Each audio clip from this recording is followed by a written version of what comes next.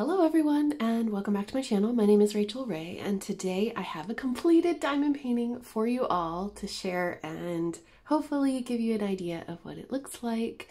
This is Angie and Oliver by Diamond Art Club and I have finished it. I finished a diamond painting! Ah! Another one! So without further ado, let's have a look. Ta-da! She's so cute. So this is Angie and Oliver. This is a 42 by 59 centimeter diamond painting. The artist is Lynn, and it's just so pretty. Look at the sparkle and shine. This is an older diamond painting. This is around 2020. I'll put in the exact date that I got this painting on the screen for you all. So there are some good things, and then there are some not so great things that have been fixed. If you buy a Diamond Art Club now, you're not going to have the problems that I had with this kit. But for those of you who might have it in their stash, it might be just well worth knowing. So this painting has 38 colors, and there are multiple AB diamonds in this kit. But back then, on the legend here on the side, they were putting everything in DMC number order. You see here? I believe that they call this symbol in this color code now, but it's the DMC number. Now, if you buy a kit now, you'll get anything that's an AB at the very top of the list. So anything under 150. So 149 and below are AB diamonds. So you can see there's one here at the top. But then there's two here at the bottom. And they are not in numbered order. So if you buy one now, the numbers, it'll be 1, 2, 3, etc. at the very top. And so that was a little confusing, I'm not gonna lie, because when I place diamonds on my kit, I try to either save the ABs for last or I put them down first. On this painting, I would put them down last, so I was trying to save those symbols for later, and it was just a little confusing because at least one of these symbols is the double dot. And one is number 9, and one is number 1. So just a little confusing. They have changed that to make it a little bit more universal, and so you know what you're getting. But this is one of the first diamond paintings that I remember having multiple ABs in. Back then, pre-2020 anyway, there was either no AB diamond or there was one. So this has multiple shades of blue and green in it, and you can see that the highlights in this, hopefully you'll be able to see them, I'll point them out to you. They're really random. So we have them highlights in the hair, that makes sense. We have some under the eyes and in the eyeshadow. There's some in the hair around the neck, kind of looks like a necklace. And then there's random bits of green in the turtle. Really no rhyme or reason to that. The bubbles are all outlined in AB. And then there's just some AB down here at the bottom in kind of straight lines. But they are super shiny, super sparkly, and lovely. So if you buy a new Diamond Art Club kit, the ABs enhance highlights. So they do make sense.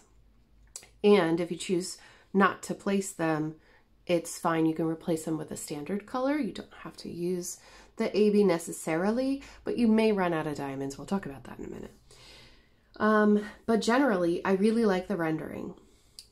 I did have an issue with popping and gapping in this kit. And that's because there were issues with the drills and with the grid. So some diamonds were too small for the grid and some were too large. My 310 black diamonds, which this is mostly 310 actually, there's a lot. There were several bags. I will post the unboxing of this kit in the description box if you'd like to have a look at it.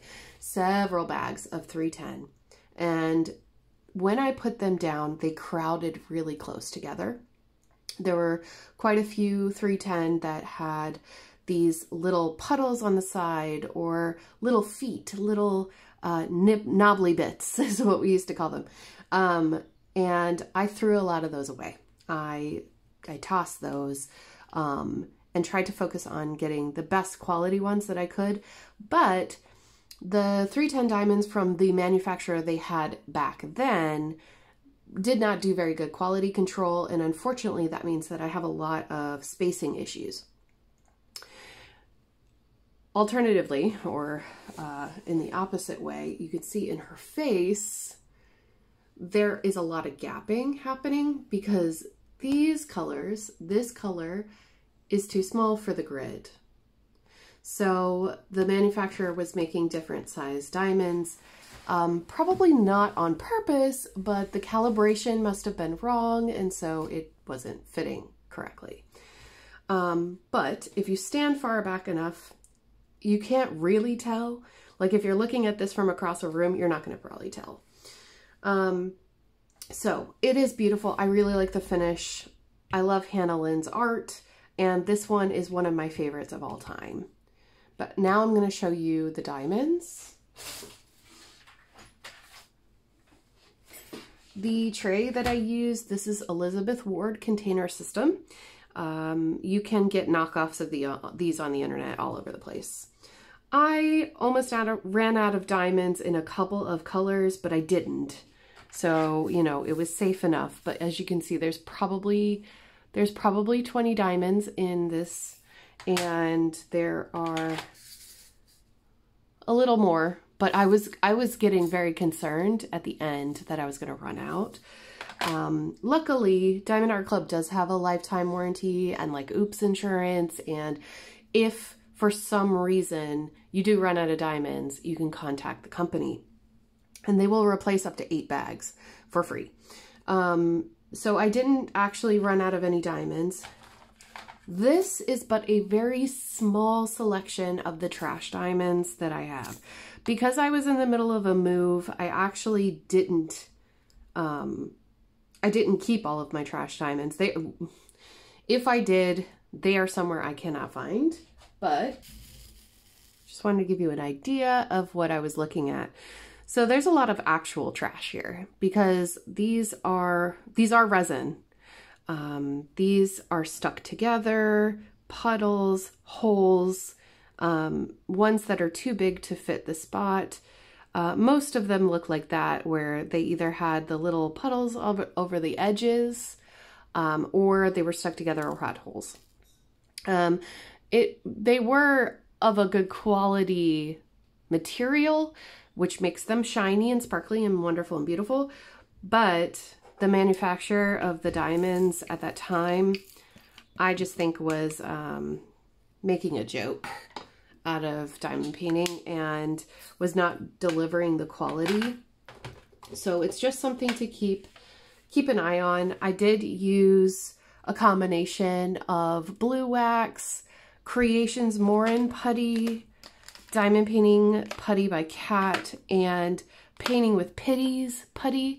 So I like to use putties, but sometimes I use blue wax, especially with AB diamonds, because it doesn't grab as much.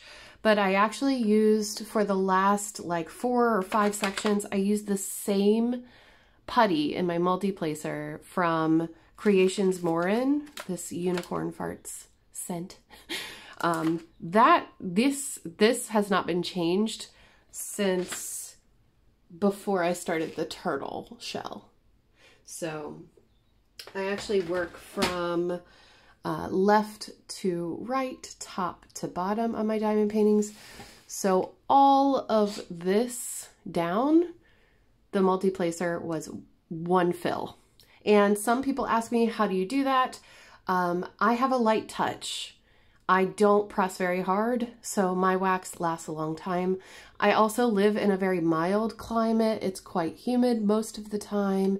And so I know that other weather conditions can affect putty and things like that. But the number one most important thing is don't press hard. If you press hard, you will have to refill.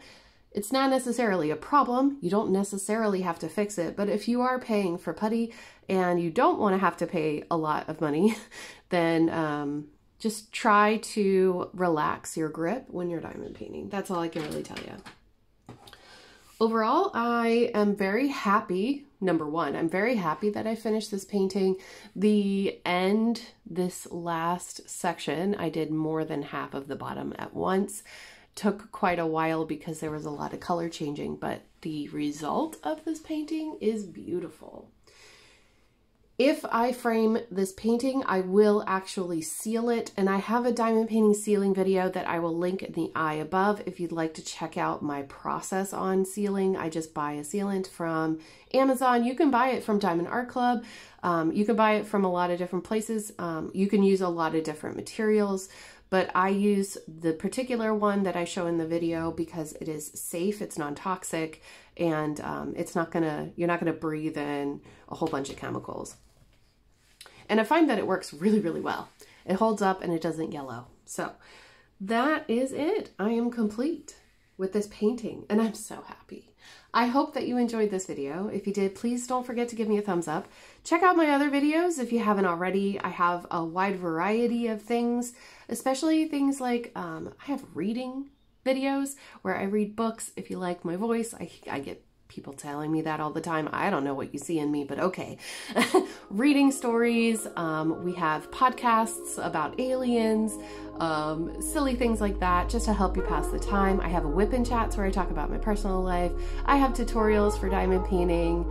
The list goes on. Check out my channel. I hope that you enjoy it. Thank you so much for your support. I hope that you have a wonderful day, a wonderful week ahead, and I will see you in my next video. Take care, everybody. Bye.